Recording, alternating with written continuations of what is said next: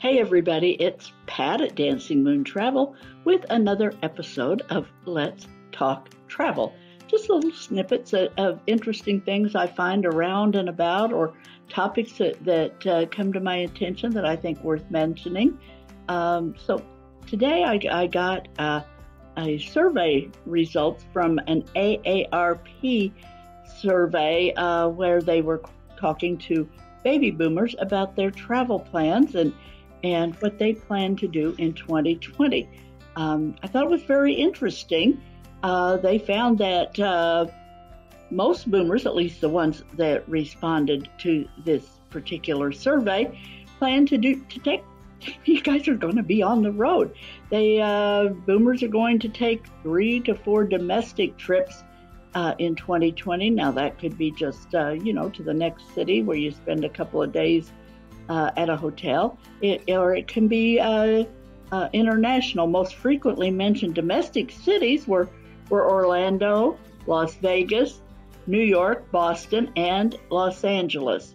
Kind of typical, what one would think, cities with a lot of interesting places to visit, sightseeing.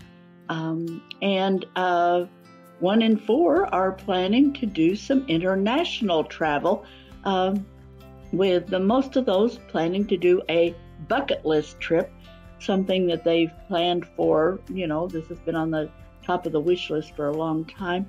12% taking multi-generational trips, and 12% doing going as solo travelers. So I think that's very intriguing and just something that really came to my attention on that. With these kind of trips, folks, they're trips where you're going to be best off if you work with a travel advisor on these kinds of trips. International travel, it has a lot of pieces. You're going into countries where they speak a different language, and unless you do this frequently, it might be a little overwhelming. Travel advisors, we're capable. We work with providers and destination specialists. We can put together seamless packages for you that are stress-free, so you don't have to be worried about, how do I get to my hotel from the airport? Will they be able to speak English? Will they understand what I'm saying?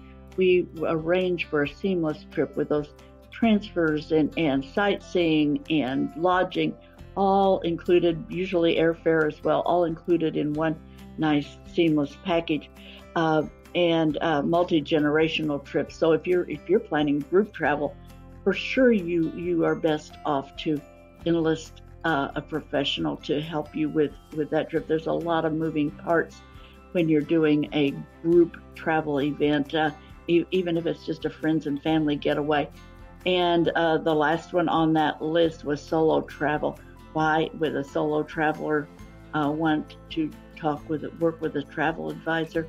Well, we know the providers that are most friendly to the solo traveler, the ones where you have special rates and special accommodations that are set aside just for single people traveling alone. There are providers out there that do this a whole lot better. Like many of the river cruises have a certain number of staterooms on every cruise that they allot just for singles. And some of them actually have departures that are solely for the single traveler. So another area where you're really well off to work with a travel advisor.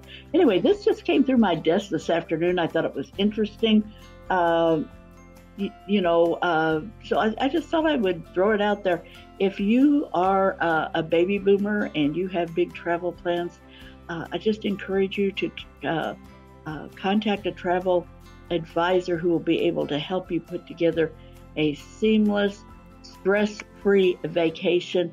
Maybe save you not only stress, but time for sure. It may save you money, and certainly may save you from making mistakes. So Pat Hand, Dancing Moon Travel, where we do save our clients time, money, and mistakes. But if not us, work with some travel advisor and make sure that your vacation goes off without a hitch. Thanks, everybody, and happy travels. Talk to you soon.